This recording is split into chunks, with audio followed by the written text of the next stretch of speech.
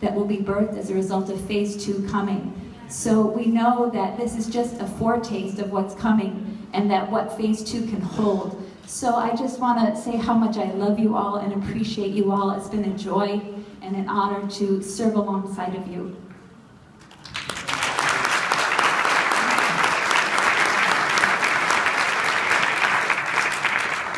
And Terri, we want to say thank you for stepping in and leading this wonderful program.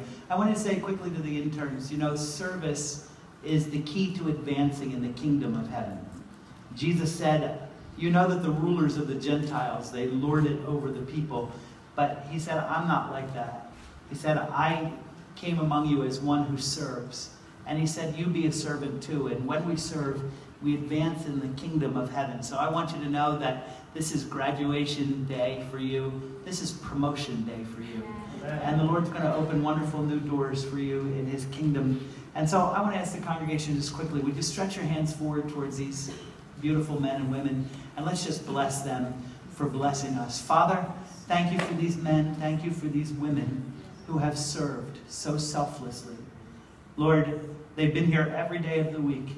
They've been in the office during the day. They've served in every evening program, Tuesdays, Wednesdays, Lord, Thursdays, Fridays. They've been here every service, every weekend. Father, we thank you that your word says that he who waters shall himself be watered, Lord.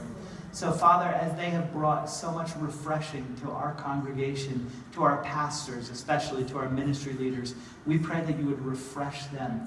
And, Father, we pray that as it turned out, and just thens would happen to these men and women, Lord.